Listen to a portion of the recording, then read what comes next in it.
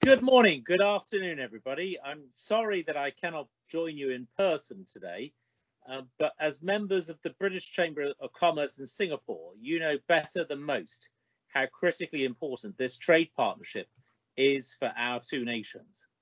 Britain and Singapore are friends, allies, and trading partners bound by close historic ties stretching back more than 200 years, with economies that are deeply intertwined today across a range of sectors, from finance to pharmaceuticals, tech to telecommunications, minerals to machinery. When welcoming Prime Minister Lee Kuan Yew to London in 1990, Margaret Thatcher said that for the British, Singapore is a byword for excellence in education, in commerce, in high technology, and perhaps less obviously, in traffic management. I think we've still got quite a lot to learn there ourselves. Our admiration for Singapore stands stronger today than ever before as we seek to develop this crucial trade relationship further and faster in the years ahead. And we are building on solid foundations, with Singapore the UK's largest trading partner in ASEAN and a key hub for British business across the region. Last year, total trade between our two countries was worth £15.5 billion, with over 10,000 UK firms exporting goods to Singapore. British businesses, including your members, recognise the huge benefits Singapore provides as a springboard to Asia Pacific.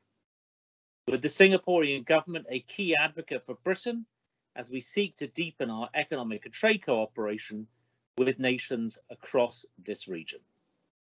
As global champions of free trade, our two countries are aligned in our support for the rules-based international system, a cause that has grown in importance in the wake of the COVID pandemic. The signing of a free trade agreement between Britain and Singapore by Secretary of State for International Trade Liz Truss in December was a moment of enormous significance for both countries. This is the UK's second biggest trade agreement in Asia Pacific after our deal with Japan, and ensures that British businesses maintain their enhanced access to this crucial market, safeguarding a gateway to the region for trade and investment. This agreement locks in the benefits of the EU-Singapore FTA, ensuring tariff-free access for all British goods. And it maintains enhanced access for UK service providers and suppliers to government procurement, together with reduced non-tariff barriers for our advanced manufacturers and food and drink producers. Most significantly, this FTA provides the basis for deepening and strengthening our trade ties into the future, as evidenced by our plans to launch negotiations on a UK-Singapore Digital Economy Agreement, a DEA, in the coming weeks. Meanwhile, accession to the Comprehensive and Progressive Agreement for Trans-Pacific Partnership, or the CPTPP, would be a stepping stone towards building an ever closer trade relationship between the UK and Singapore, placing Britain at the heart of a modern, progressive network of free trade agreements and connecting us ever more closely with some of the world's most dynamic economies. Singapore is an influential founding member of the CPTPP, and we are grateful for her support for our application to join.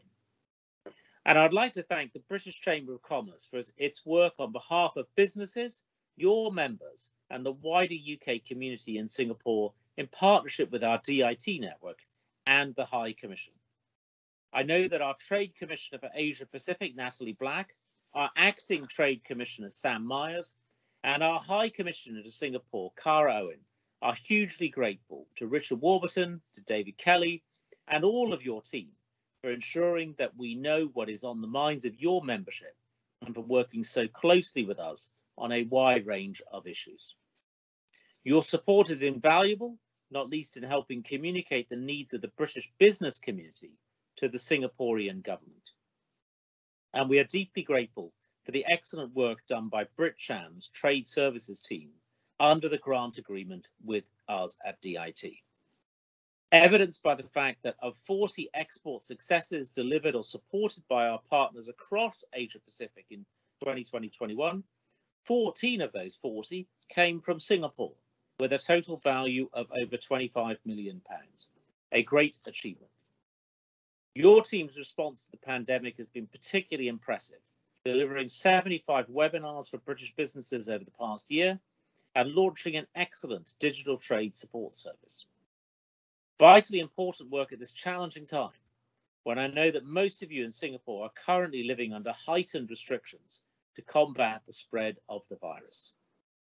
I also want to thank the British Chamber for its commitment to sustainability in business and its backing for Britain's climate change ambitions as we prepare to host COP26 in Glasgow in November.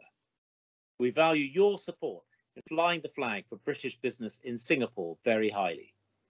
You are a pivotal part of the wider British family in this key market, and my team and I look forward to working with you ever more closely in the coming year and beyond, as we help businesses of all kinds and all sizes embrace the opportunities for trade and investment between Britain and Singapore that lie ahead, driving growth and fostering innovation as we enter a new age for this special bilateral partnership and for Britain's trade ties across the Asia-Pacific region. Thank you.